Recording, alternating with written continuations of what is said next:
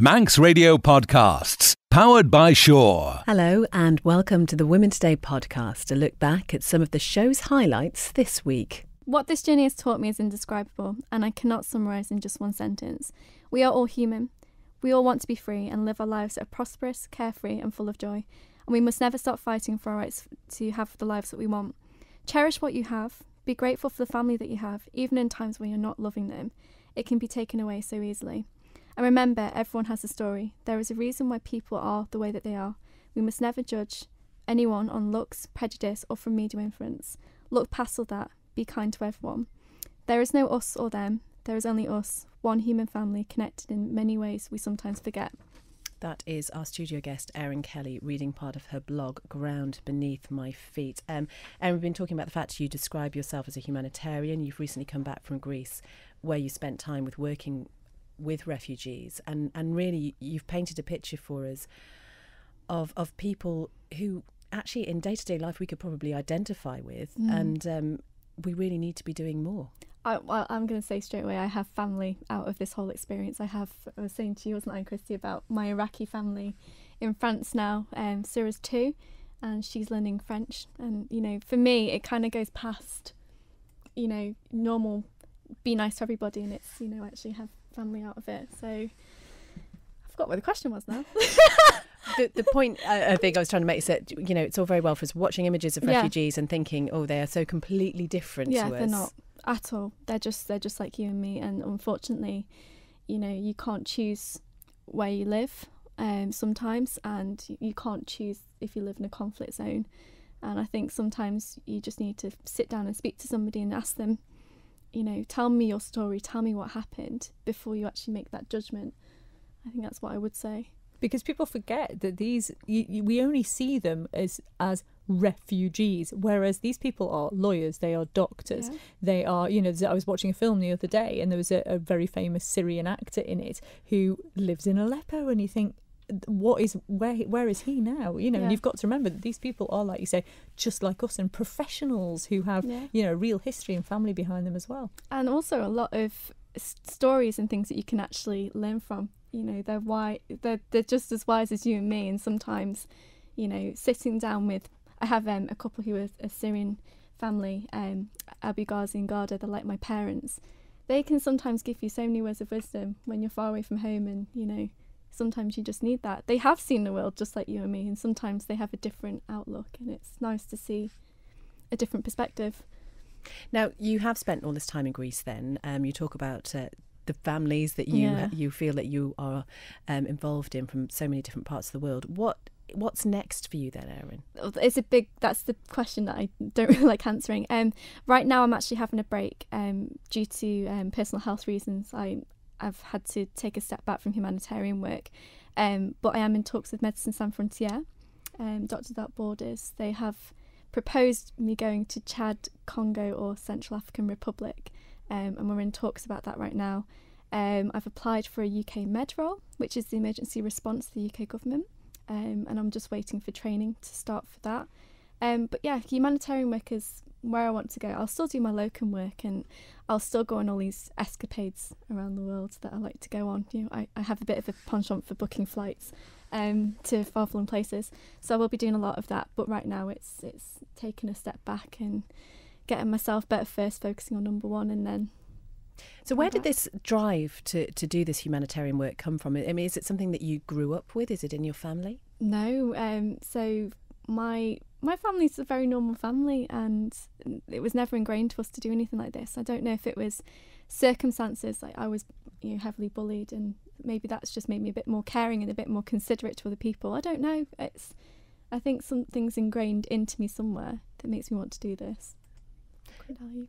It's interesting because, I was watching something which I think you're aware of as well, the White Helmets documentary, which is about the Syrian guys who have sort of given up everything in order to just be the first on the scene when there's been a bomb dropped, and they're sort of pulling people out of the rubble. And it does make you wonder, like when you just said, I might go off to the Congo or I might go off here with Médecins Sans Frontières, my instant reaction to that is, oh my God, how would you do that? And you do wonder what it is, as you said, that sort of makes these people that brave that they feel compelled to sacrifice themselves.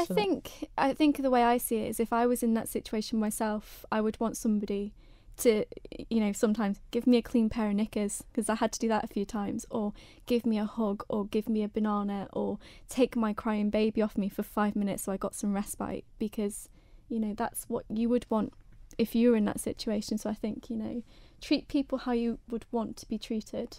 So does it really frustrate you then when there is all of that sort of kickback, and a lot of it is in reaction to the media and the way the media are portraying this, but does it frustrate you when people say, well, they're not our problem, they're not really like us, why should we take them in? How do you react to people saying things like that? I get quite upset, because I was welcomed with open arms by so many people, and I've got so many friends out of it and family, and they accept you. I'm a British girl who you knew nothing about their culture or their lives beforehand, and accepted me and welcomed me in, and we should do the same. Does it make you want to grab people and just shake them until they take notice of what's going on out there? Take a step back first before shaking them. But I think, yes, I think it's sometimes it's upsetting, but I think it is a lack of education. I think that's what it stems from, and like we were saying, it's the media. It's really given a foul, sort of cloud around what it actually is, which is sad. It must be weird for you coming home after doing something like that and being around sort of the creature comforts and the fact that a lot of us do just blinker all of these things out. How do you cope coming back to what we would class as normal life? I remember when I went shopping a few weeks ago, I found that really difficult, because I was in Victoria's Secret, and I remember I was spending money on very expensive items in there, and I thought, it's I can go from one extreme to another, and it was very difficult to come to terms with.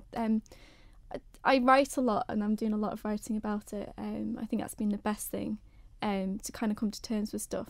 Generally, I keep myself to myself and just go, we are two separate worlds in a lot of ways. Humanitarian work and life on a beautiful little island don't really go hand in hand, do they? No. Some people, I guess, as I say, we sit there and we watch the images and we feel desperately sorry for people that we see on the television, however they're portrayed. Mm-hmm. And you might wonder, how much difference can one person make? What is it that I can do? €3 will buy a pair of shoes. I think that's how I would describe this. You think, how much does a banana cost? How much do nappies cost? How much does medication cost? But then who should we give this money to? Because there is a lot of press at the moment about how some of the organisations, even the Red Cross, is getting some really bad press at the moment. Yeah. So who should we give our money to make sure that happens correctly? Reputable charities, make sure that they are going to do the research about where your money's going. Like Kasala Aid are a great organisation that we worked quite closely with, and we know that their money's going back into them. So it's just doing your research more than anything. And you've talked about the people that you've got to know. Is there somebody who sticks out in your mind, a sort of a personal story that really does stay with you? There's so many. I was saying to Christy about the kids. They're my life now, and I've already said that if I could take them all home, I would do. I think a lot of the pregnancies, I think that's been something that's resonated a lot with me. It's, one of the most beautiful times in your life, and when you're stuck in a tent, and you're lying on concrete in 40-degree heat, you think, but I've been birthing partner to a few women recently, and that's been lovely. So yeah. Something that's caused controversy in the past week is the fact that Lily Allen apologised on behalf of Britain for the refugee crisis when she went to visit the jungle. Some people suggested she had no place to do that. It was okay for her. She's a multimillionaire. And actually, if she wanted to do something, she could easily do it herself. What did you make of that? I'm kind of a bit double-sided when it comes to celebrities. They do a lot for the community, though, because they do bring awareness. We've had so many, like Angelina Jolie, when she came to our camp, that was amazing. I was actually off work that day, so I was gutted. I never got to meet her, but she came to our camp, and this is a makeshift camp that we'd made for 6,000 people, and that was incredible. So they do bring a lot of attention to this. With regards to what they have to say, they have a right to say it, and I don't think we should sit there and tell them, you cannot say this or you cannot say that. I think freedom of speech, and if she wanted to say, I'm sorry, then credit where credit's due. She's got freedom of speech. And you might remember on the programme yesterday, we talked about the footballer Ched Evans, who on Friday was cleared of raping a 19-year-old woman following a retrial. He'd always maintained that he'd had consensual sex at a hotel in Wales 5 years ago, but spent 2.5 years in prison after being convicted at his original trial back in 2012. Now, his family employed investigative journalists to look into the case and found there was no DNA evidence, no forensics, and even the victim had never even claimed she was raped. She'd gone to police concerned her drink had been spiked and always admitted having no memory of what happened. Mr. Evans' original conviction was overturned in just 3 hours after new evidence was uncovered about his alleged victim's previous sexual history, which is what we were discussing on the show yesterday. Now, that's not normally allowed, but the court accepted a request from Evans' legal team on this occasion. It's led to some concern from campaign groups who say people may now be put off reporting sexual crimes if they think the same thing will happen to them. Well, we asked you what you thought, and after the programme, lots of you have continued to get in touch to give us your views.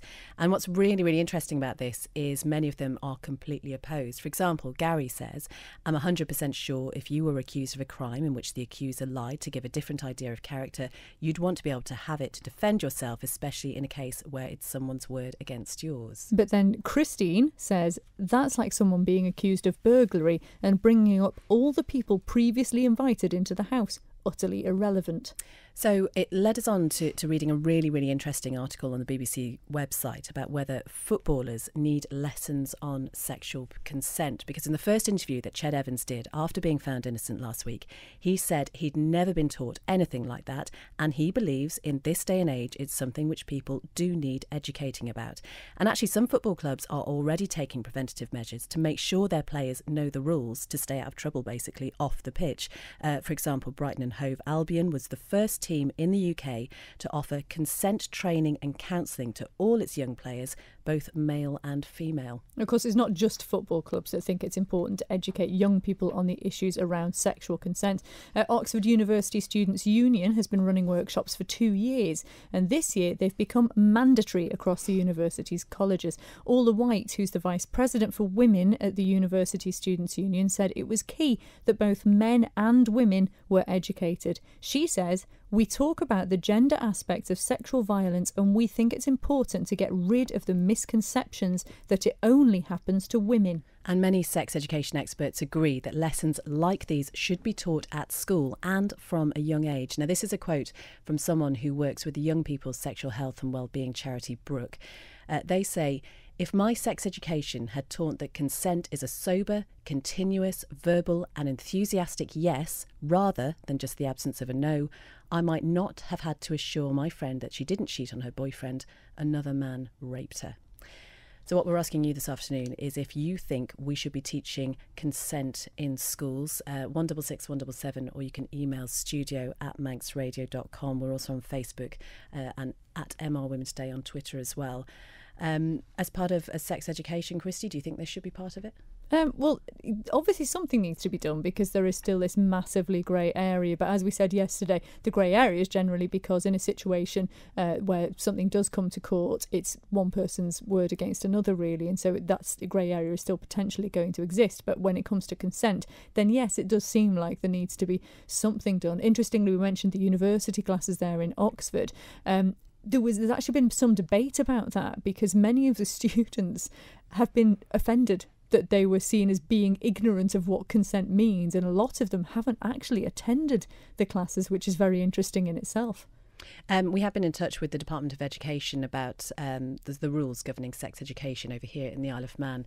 We've been directed to the policy statement on sex and relationship education, which is on the government website. Essentially, it talks about each school having a written sex and relationship policy. Sex and relationship education should not be delivered in isolation, but be integrated within the curriculum and the whole school ethos. However, it should form a discrete strand within the personal and social health education curriculum. It does go on. There's nothing specific about consent in there. I'm interested, Erin Kelly, in your views on this. Should we be teaching about consent in schools? I'm going to be completely honest. My sex ed at school, I can't remember any of it. I don't think it was very well taught. And I'm in a profession that, you know, I have to obviously counsel patients on safe sex, and I've been in a position this year where I've had to teach a lot of refugees about safe sex, and there is a lack of education. I wouldn't have known about consent. I don't think it was ever something that was touched when I was younger. Don't think. You know, I'd like to think, thinking about my own children, I've got 2 boys and a girl, and I'd like to think, especially, I suppose I think especially of my daughter, that if she was ever in a position in a sexual relationship, that she could say no at any time and that would be okay. Mm-hmm. And obviously teaching the boys, whichever path they take, the same things, that no means no. It doesn't matter at whatever stage that is. I have just watched a really, really interesting animation, and it's called Tea Consent, and basically it replaces sex with tea, and says, you know, somebody might enthusiastically say yes, yes, yes, I want a cup of tea, so therefore you know they want a cup of tea. They might say no, I'm not sure, so you might make them a cup of tea anyway, but you wouldn't force them to drink it. And if someone was completely unconscious, you wouldn't give them a cup of tea, because unconscious people don't drink tea. That's really good. We should post that on our pages. I was really tempted to post it on the Women's Day Facebook page. There is a couple of swear words in it, but I think in terms of a message that is absolutely clear, I have not seen anything better. Interestingly, actually, this morning, this and completely apropos, nothing, wasn't related to this at all. A friend of mine sent me an article that they thought might be interesting to discuss on the show, and it's actually about research involving BDSM, and it's from psychology researcher Catherine Clement, and she's published a study out of Northern Illinois University, and this showed that BDSM practitioners are less likely to believe victim-blaming myths or sexist stereotypes in the general population, because she says they have a healthier understanding of sex and consent than other groups, which is interesting because people sort of see BDSM as being, oh, it's a bit wrong and it's all a bit kinky, it's not quite right, but actually they have a very healthy understanding, because it is all about, okay, at this point I'm not comfortable with this, I have a safe word, you know, this is a no, this is a yes, and actually they do have a really good understanding of it, which is very interesting in itself. It's just about teaching you that your own personal lines are okay. Wherever they are okay, and they deserve to be respected. Christine has emailed to say, yes, sexual consent should be taught at school, and so should explaining that sexual harassment is unacceptable and applies as much to females harassing males as it does vice versa. I'm particularly keen in embedding into everyone's psyche that everyone is entitled to their own personal space. Lots of interesting thoughts. 17 minutes to 3. We were talking about Jean Alexander, who played Hilda Ogden, who died days after her 90th birthday. Lindsay's email to say, Jean Alexander used to come into my lingerie shop in Southport in the 1980s for her thermal undies. She was very unassuming and ordinary. Oh, that's lovely. Oh, Lindsay, interestingly, we were talking about the civil partnerships for opposite sex couples and being the first in the Isle of Man. And Lindsay points out we were first in the Isle of Man for a number of other things, including the first to provide free education for all children up to the age of 12 in around the 1670s, the first to close our roads for road racing, first in 1904 for the Gordon Bennett car racing trials, then from 1907 for motorcycles, and of course the first in the world to give women the vote. And interestingly, there is an event taking place on Thursday, November the 3rd. It's a hot pot supper evening. It's being organised by the Friends of Sophia Goulden. We had Lynn Owens and Christine Cowley on the show a couple of weeks ago talking about the significance of this woman for any woman really giving rights to vote. And this hot pot supper is taking place at Braddon Church Hall at 7 to 7:30. They've got 2 guest speakers, Hazel Hannon, the former MHK for Peel and now a commissioner there, and Raina Chattel, who was the first woman to be given the Freedom of Douglas. Tickets are £8 each, and you can get them by calling 801 780 801 780. Now we are talking about the Manx Music Festival. We're joined by Dr. Jacqueline Yates, who's the festival secretary, and Jane Corkle, who's a member of the executive committee. And interestingly, Jacqueline, we were talking to Stephanie just before the break about the Legion players, and you said that some of these drama groups were fundamental in keeping the music festival going during the war. Yes, that's right. Well, the festival's been going 125 years, and it continued throughout both of the world wars. I think in the Second World War, the music people said, I think, it's a bit too much going on, we won't be having the festival this year. And it was the drama people who said, it's going to keep our spirits up. It's a good thing to do, even though times are difficult. So it kept going right through both.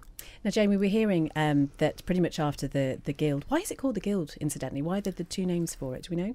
Because it began with the Industrial and Arts Guild, I think it was called, in 1892, and there were choir classes as part of that. That was actually an exhibition, but Mary Louisa Wood instituted the choir classes, and that's where it started. So that's why it's called the Guild. That's why it's called the Guild. Well, we heard earlier that once the music festival, the Guild, has finished, you have about a week off, and then you start looking ahead to the next year. And I just wonder how you keep keep reinventing it almost while retaining its historical roots as well?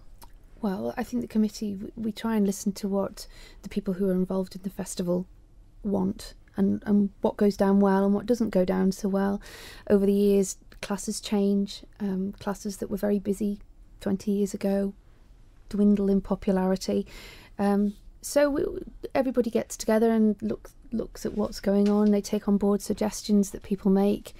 And recently we introduced the Battle of the Bands, the rock bands. So trying to keep on top of what's popular. And the syllabus has been released today. What is new for 2017? Well, this coming up year we have tap dance for the first time. We had the ballet modern and character last year, but we've added in tap this year. We've also got the American art song, which has been requested.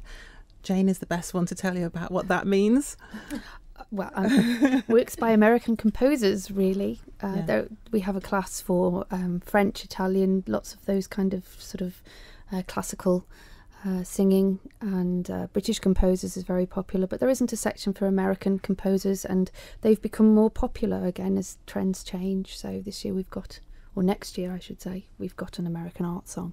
Are we talking Great American Songbook here, or are we talking Bruce Springsteen? Well, there is a popular song where you can go and sing Bruce Springsteen. There you go. We've got all. You can sing anything. Anything. There is something. David Bowie for last year. Yeah, quite right too. Oh, her eyes have just lit up. Yeah. Thinking about America, there is a very strong link with that and the Cleveland Medal, which is obviously the climax of the whole festival. Where did the Cleveland Medal come from? In 1923, is it? Sorry, it's before my time. The Cleveland Manx Society wanted to do something to help the island, really, and to keep their connection with the island. And they decided it would be nice to have something that the person would keep if they won this very prestigious competition. So they had these gold medals forged and sent over. So every year they send one, and we've got one for next year already. So come and compete. And Jane, you teach piano and singing. Presumably you prepare people I do, for the Guild. If they want to. It's not for everybody, but some people love it, some people don't. So how do you prepare them for dealing with the nerves that Christy referred to earlier? Because even the seasoned performers must get pretty daunted on that stage. Well, one of the things I like to say to students is that when it comes to the actual judging of the competition, it's one person's opinion. It's not necessarily right, it's not necessarily wrong. There's an audience of people there. They would all perhaps have a different preference as to who should win. And just to try and get them to understand that the greater thing is to actually be on the stage and to perform. And the sense of achievement afterwards, when you've prepared something and worked really hard and gone through the highs and the lows of getting it right, to actually then get up there and achieve that, that's what it's all about. It's that sense of achievement, I think. And who are the judges? Because you must have to have a large number of them, especially with all the new different classes. Yes, the adjudicators are all, well, not all, but mostly brought over from the UK or Ireland.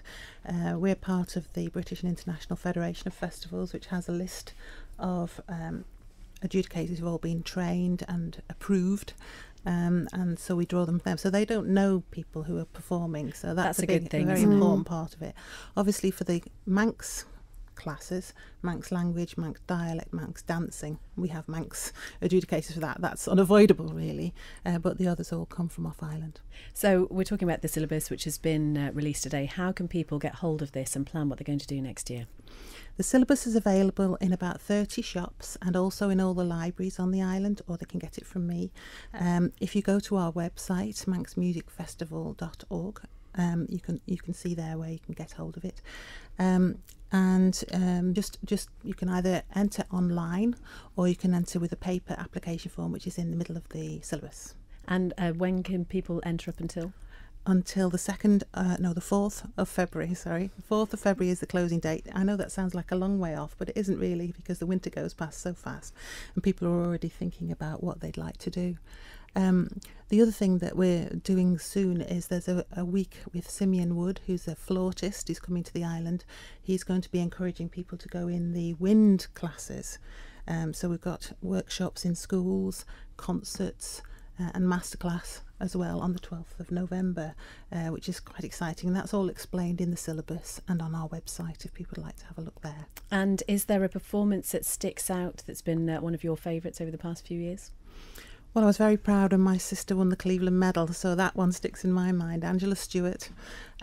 She won it in, was it 1996? I don't know, but I sang against her in that year she won, and I have no idea when it was. A long time ago. Yes, I came home for that because I was living away at the time, and I always said if she ever got into the Cleveland Medal, I'd come and watch.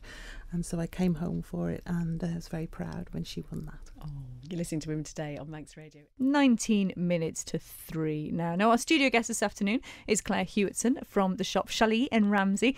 We've been talking already, Claire, about the fact that you have quite a bonkers range of products, if I'm fair. It's such a good mix of stuff you've got in the shop. Yeah. I'm intrigued to know who is your average customer.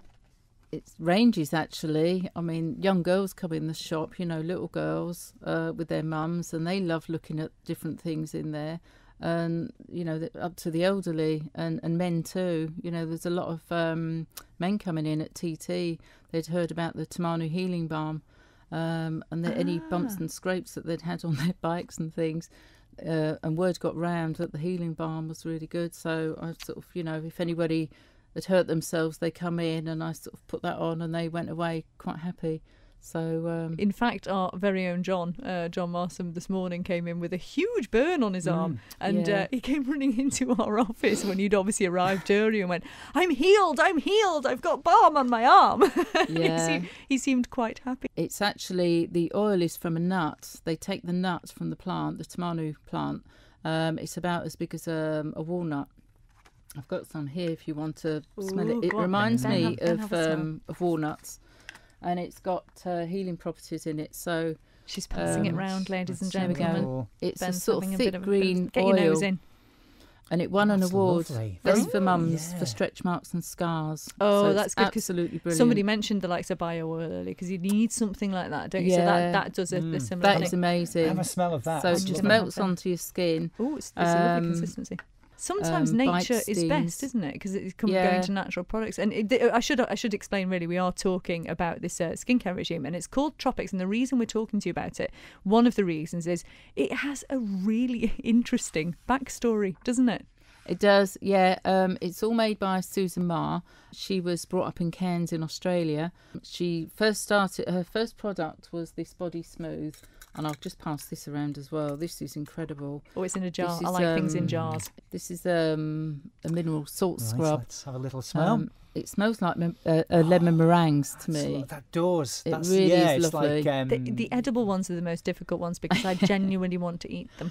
And she used to cook that up in the kitchen. Her and her mum actually moved to London, and what she used to do, all her time and energy went into making this first product, decanting it into jam jars and selling it at Greenwich Market. So that's how she put herself through uni. She bought her and her mum a house as well, her first car. So she dedicated through selling all her this one spare product. time. Blimey. Yeah, and then she went on to The Apprentice in 2011. She didn't win the programme. She was the runner-up. But Alan Sugar, or Lord Sugar, yes, he was so impressed with the ethos and her enthusiasm about the products that he backed her anyway. Wow, and I his think wife that's quite and his rare daughter. for him to do that, isn't it? Yeah, it's the only person he's ever backed that hasn't won the programme. And he is actually in awe of her. I've heard him talk. I went over You've met him, haven't you? I have. I've met him a handful of times, yeah. I can't pretend to know him, really well, but... you wouldn't have him around for a cuppa? No. but what's he like to sort of deal with? Was he nice? Is he that kind of, how he appears on the TV? He's got a really good sense of humour. He is a bit scary, but he's a really nice guy. The first time I met him... Well, to meet him, you had to become a manager. So I went over. I joined Tropic. There was 400 of us that joined at the beginning. And now there's 5,000. So it's grown really quickly in just over 3 years. So I wanted to meet him personally. And to do that, you had to become a manager. So I came back to the island and I filled the criteria. You had to recruit, a team, do so many sales. So within a few weeks... we had another meeting over there and in the south of the island of England, and there was about 400 of us or more there. that's where I got to meet him on stage. I nearly didn't because the coach was late. It's like your job interview all over again, isn't it? Yeah. So I took my shoes off and I walked. Yeah. And because we were late coming in, apparently he didn't want to start without us being there. So we held up, for about sort of 30, 40 minutes. We arrived really quick. We sort of burst through the doors. We were looking for somewhere to sit, so I ran right up to the back and sat at the back. And then as we arrived, he called our names out, the ones that had made manager. So then I dumped our stuff down, run back down the stairs. And that's when I met him, and I said, sorry, we're late because, the coach, I think we got lost on the way. There's a book that needs to be written here, your life story. In fact, I can see it now, a 6-part drama or something like that. But I do want to talk about the sort of skincare products, and we've sort of alluded to this already, Claire. How necessary is it to spend a lot of money on skincare products? Are the expensive ones worth it, or actually is something reasonably cheap and straightforward actually just as good? I think what you need to look at is not the price so much, is what goes into skincare. With Tropic, there's no parabens. It's certified by the Vegan Society. It's cruelty-free. It's gluten-free. It's made with premium natural ingredients. And that's the most important thing. Your skin is the biggest organ, and you need to look after your skin. Does Dave use these as well? He did, actually. Susan Ma just brought out a men's range, which we were asking her for. And if there's anything that we really want her to add into the catalogue, then she does try to do that for us. So, and does she still amazing. Create it all herself then? Yeah, she travels in all a pan over in the a world. kitchen like she did with the other stuff. She's got a beauty kitchen in Surrey, which has tripled in size since she started. Wow. So, yeah. So you must have met her as well, presumably. I have. I've met her a Is she few very times. inspiring? Because looking at her website and her blog, she seems like an incredible woman. She is amazing. I mean, she's like a little pocket rocket, really. She's tiny, but she's so enthusiastic. She's such a lovely person. She remembers me when I go over. So the Man-Made collection, there's a shave cream there, Look Sharp. Do you think men are a little bit embarrassed still about skincare? Ben, you can answer this one, because most men wouldn't admit to doing this, I think. I do wonder, though, if things are changing, because I think certainly at one time you would never have admitted. In fact, I don't think many men would have used any skincare products at all, but the whole sort of metrosexual thing, people like David Beckham have very much led the way in that. So, I mean, I moisturise in the morning. I have to, because actually my skin gets quite dry after I've come out of the shower, so it's more of a comfort thing. But I think men are definitely embracing this more. Do you find that is the case, Claire? Is it a much more, I don't know, socially acceptable thing for men to talk about down the pub these days? It is, yeah, and we really did need a men's range. I get some customers. One customer buys the Tamanu Healing Balm because he has rosacea. He had terrible rosacea, and he said it blistered. I have no idea what that is. Sorry. It's a skin condition on your face, and it sort of. He said it blistered. It hurt so bad. Oh, bless him. But he uses the Tamanu Healing Balm morning and night. And I saw him at the Royal Manx Show a few weeks ago now, and his skin was amazing. I'm just imagining all these people walking around glowing. Yeah, this is it. See, I had a little bit of rosacea on my cheek a few years ago. Thankfully, it was fairly minor, and it went away by itself. But I was looking; it did hang around for longer than I wanted it to, and it was just getting a bit worse, and then thankfully went away. But something like that, you would obviously recommend. It seems to do the trick, like you say, with burns, colds, anything like that. It's brilliant, and the. We asked Susan Mark, because I had a meeting with her with other managers the following day after our get-together last month. And I said, what does the Man-Made collection smell like? And she said it smells like a really good-looking guy. Oh, I love it. So I think that's a really good description. Well, hopefully we're empowering men now this is what it's all about to look after their skin. We're empowering men. Well, thanks so much for talking to me. Now, our studio guest this afternoon is a mother who 3 years ago lost her daughter to sepsis. And since then, she has been working tirelessly to raise awareness about the condition, educating people about the signs and symptoms that really could save lives. Dee Struthers, thank you so much for being with us this afternoon. And before we talk a little bit about sepsis, just tell us first about Anne. What was she like? Well, she was a very family-orientated girl. She was 18 years of age, and her life's passion really was family and visiting family and being with her friends. Kind kept well. She never really sort of had anything wrong with her. So she was quite a sort of buoyant person and had a zest for life, really, yeah. So at what point did you realise that there was something wrong with her? Well, it was about a week before she ended up in hospital. So we had a wedding in Scotland and she complained of a sore throat. And we just thought it was a sore throat, really, and maybe the flu sort of coming on later on. But by the time we get back and through the week, as the week progressed, she developed a cough, which my friend described as like an asthma type cough. It wasn't a productive cough, it was just really a cough. She became lethargic and tired, and by the Friday she had developed a pain in her side. Yeah. And presumably you had sought medical attention. Was sepsis ever raised as a possibility? Not at that point, because it was just like a normal teenage flu type thing that we felt that it was, because we were never at the doctor for very much. So by the Friday night, when she said her pain was really excruciatingly sore, I said to her, well, we'll have to take you up to A&E. Her dad at that point was playing the bagpipes at Tynwald Hill, and I said, I'll go and get your dad and I'll come back to the car and get you and we'll go to A&E. By the time Joan and I got back to the car, she was laid back in the chair. She seemed a bit better, on the phone, just texting away. And she said, I don't want to go to A&E. She says, I'm okay, I want to go back home. So it wasn't until the next day that I actually went into her bedroom and I asked her if she was okay, and she said no, she wasn't feeling right, and I could see that she wasn't well.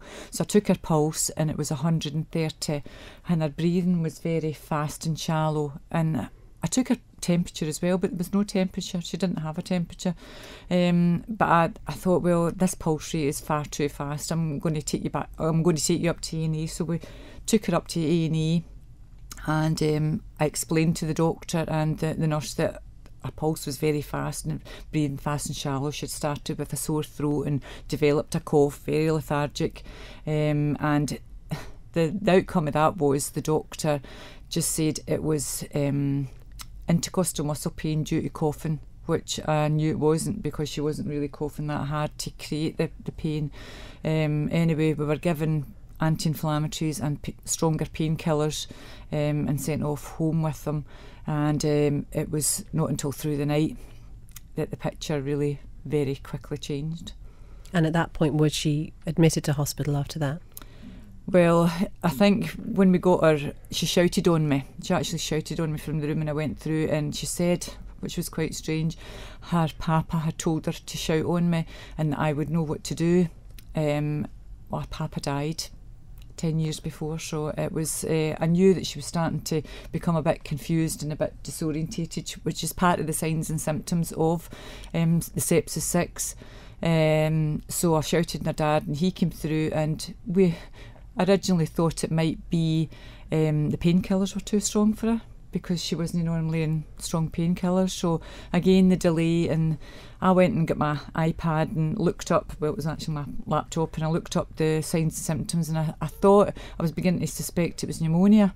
So I said to my husband, he says, right, in the car. So we got our other daughter up out of the car, and we all went up to A&E, and very quickly at the hospital they said, you've got a very sick daughter here. And I thought, well, what had happened from the day before? And you just look at yourself and think, if I had really taken her up on the Friday, would it have been different? If I'd taken her up, and if they'd realised on the Saturday, done more tests, x-rayed, blood tests, whatever, could it have been a different story that we're telling today? I'll never know. And that's why I've really taken this on board now, to make the public more aware, to be able to ask the question, could it be sepsis? If you've got any of the signs and symptoms, and I'll go through them with you if you want me to. We will talk more about sepsis and go through that in detail a little bit later. But I just wonder, before Anne died, how much did you know about sepsis? I'd never heard of sepsis. No. And my husband's a health professional, and he'd never heard of sepsis either. I'd heard of septicemia, which is a blood poisoning, and that's a dated form now. That's the sepsis is the update of that. Sepsis is your body's reaction to an infection. So you might have a compromised immune system, or you might be just low in yourself and have a few bugs one after the other, and your systems went quite low. So it depends on how your body's going to react to that infection, and it can be very quick because it's misdiagnosed with flu-like symptoms. And normally we're told if you've got a flu symptom, stay away from hospital.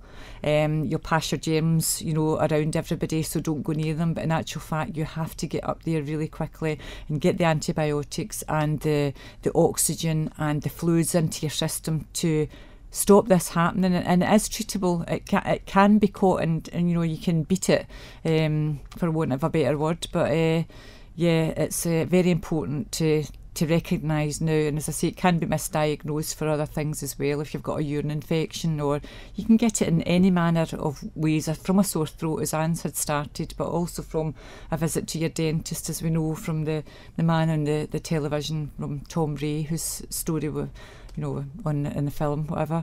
It can happen through post-op symptoms, if you get an infection in a wound.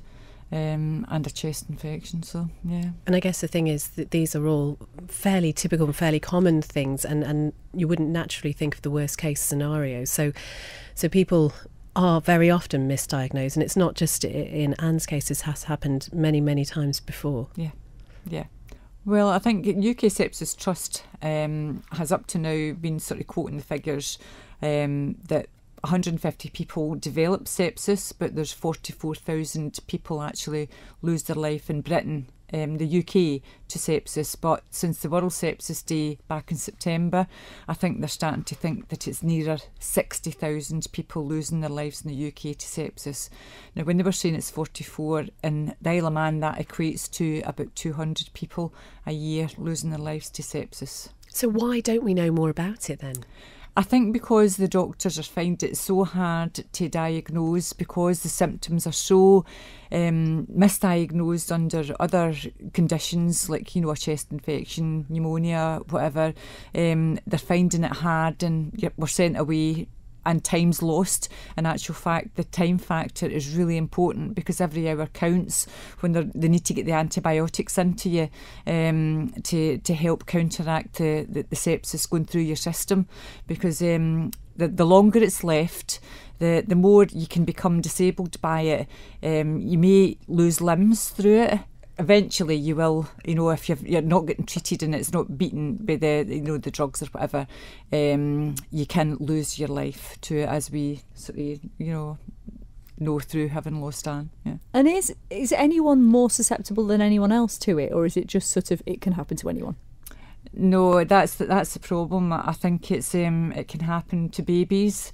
It can happen to teenagers who are particularly toxic because they're starting relationships, and bugs are getting transferred between them, and it depends on how their system reacts to that. Our age group, through post-op or whatever, chest infections, the elderly through urine infections. So it crosses the whole range of age groups and conditions as well. Yeah. So the important thing to remember that is treatable if it's detected early enough. So talk us through the signs and symptoms then. Well, the UK Sepsis Trust call this the Sepsis 6, and this is what they say, that if you've got one of these symptoms, to flag it up, go to your doctor, ask the question, could it be sepsis? So the first one is slurred speech, which obviously can be misdiagnosed again from, a stroke or whatever. Extreme shivering or muscle pain, and I've heard people saying it is really extreme to the point that their whole body's been racked, and you can't even move sometimes because it's like the toxic shock. Passing no urine in a day, it says here, but in actual fact I think a day is probably too long, probably even like half a day, 12 hours. If you haven't passed urine, you start thinking there's something not right here. Severe breathlessness, again, can be misdiagnosed for chest and conditions. Some people have actually said that they feel that they might die, which is a bit of a strange one, but that's what they're saying. And skin, you can have mottled skin, and everybody's heard about meningitis, and we know where to do the glass test and everything. But in actual fact, I think about 78 people a year die from meningitis, and sometimes it's the actual sepsis that gets their bodies, affects them rather than the actual meningitis. So it's like a big thing, really. Yeah. And Dee, the thing you're saying is that if you've got any of these symptoms, really what you need to be doing is asking a medical professional, could this be sepsis? Maybe flagging it up at that point and looking for a possible diagnosis. Definitely. And I don't think we should be frightened to ask that question. I really think it's important, and the medical profession need to listen. I mean, if I had had that question to ask when Anne wasn't well, I would have asked it. And you mentioned the fact that you are going for charity status for a local branch of what's it going to be? Will it be called Manx Sepsis? Yeah, and it'll be spelt. Everybody keeps thinking it's a misspelling, but it's Anne's name in the middle of Manx Sepsis. Yeah, in her memory. And if anybody wants to support you in what you are doing, Dee, I've described it before as incredible. You've been out speaking to so many people. You're giving out leaflets. You're coming here talking to us. It must be incredibly emotionally draining at times, but what an amazing thing you are doing in your daughter's memory. I feel that since I started this sort of journey on trying to raise awareness, I've felt more empowered and sharing the message. And if it just saves one life, it's going to be absolutely fantastic. But it is building up momentum, and it's making everybody waking up to the fact that this could affect anybody at any time and how quickly it can change your life. So it's important. It's a very important message.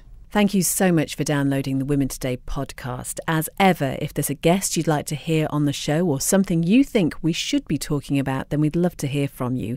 You can contact us via email. It's womentoday@manxradio.com, or you can go to the Women Today Facebook page, like and follow the page while you're there, or we're also on Twitter. It's @MRWomenToday. Until next time, goodbye. Don't sit in the slow lane. Join the fast lane right now with Shaw's all-new Superfast Plus broadband.